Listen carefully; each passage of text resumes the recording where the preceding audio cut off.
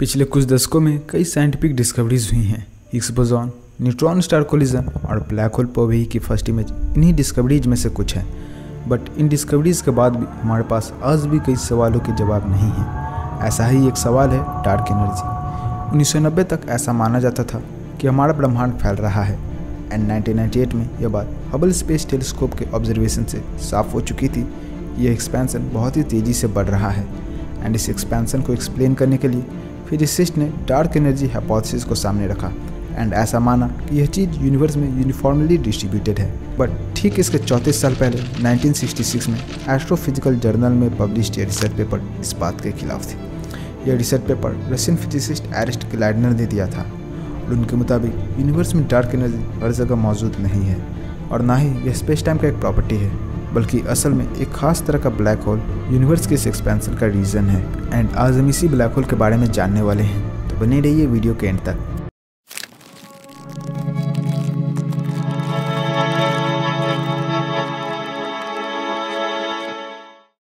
Black holes universe के सबसे mysterious चीज़ों में से एक है, बट रियली यह किसी तरह का ऑब्जेक्ट नहीं है, बल्कि ब्लैक होल्स स्पेस टाइम का वह रीजन है जहाँ कभी एक कोलैप्स्ड स्टार हुआ करता था एंड आज एक सिंगुलैरिटी एग्जिस्ट करता है।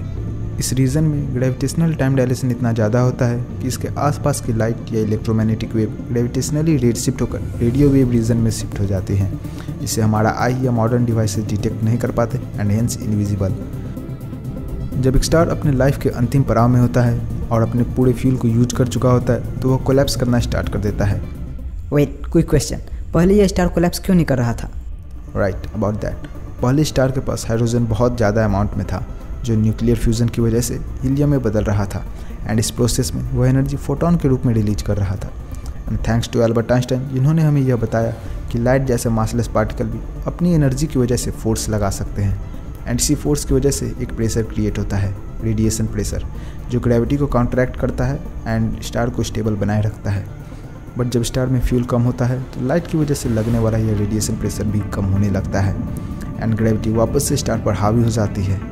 जब स्टार हमारे सन से करीब 3 या 5 टाइम ज़्यादा मैसिव होता है तो इस कोलैप्स की वजह से उसके सेंटर में एक इवेंट होराइजन बनने लगता है एंड समय के साथ यह इवेंट होराइजन बड़ा होता चला जाता है एंड सभी चीज़ें जो उस स्टार में मौजूद थी वह धीरे धीरे इसके अंदर खींची चली जाती हैं।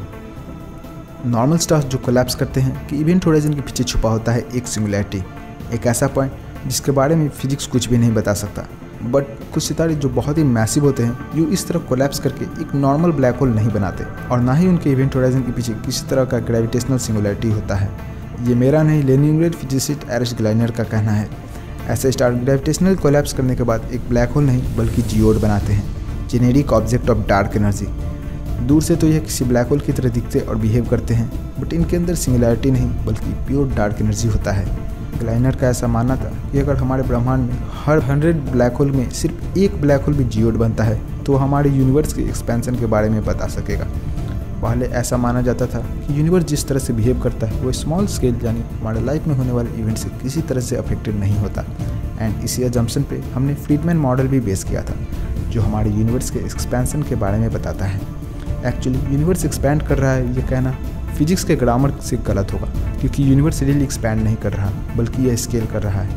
फॉर एग्जांपल, जब आप एक पिक को अपने स्मार्टफोन में बड़ा करके देखते हो उसमें चीज़ें एक दूसरे से दूर चली जाती हैं, बट साथ में चीज़ों का साइज़ भी चेंज होता है, राइट। यही हमारे यूनिवर्स के साथ भी हो रहा है। बट ग्रेविटी, इलेक्ट्रोमैग्नेटिज्म और स्ट्रॉन्ग न्यूक्लियर फोर्स की वजह से स्टार, गैलेक्सीज और प्लैनेट की शेप में कोई चेंज नहीं आता एंड इसी वजह से यह इल्यूजन क्रिएट होता है कि हमारा यूनिवर्स एक्सपैंड कर रहा है।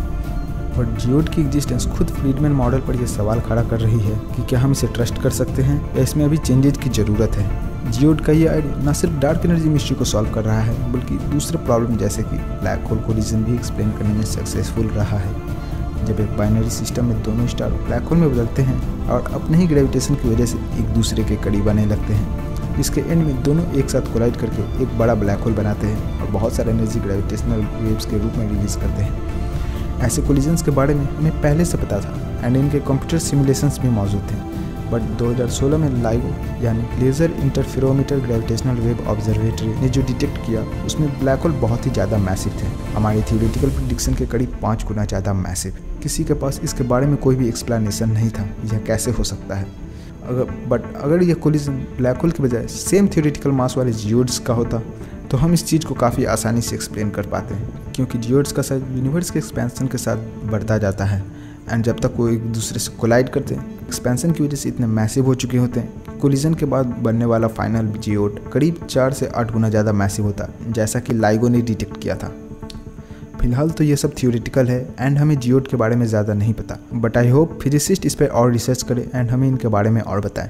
तो गाइज फिर मिलते हैं दूसरे वीडियोज़ में जहां हम ऐसे ही किसी चीज़ के बारे में बात करेंगे। And friends stay curious and अपने सवालों को हमसे कमेंट सेक्शन में क्वेश्चन मार्क के साथ जरूर शेयर करें एंड अगले वीडियोज़ में हम आपके इन सवालों का जवाब देने की कोशिश करेंगे। Till than happy फिजिक्सिंग।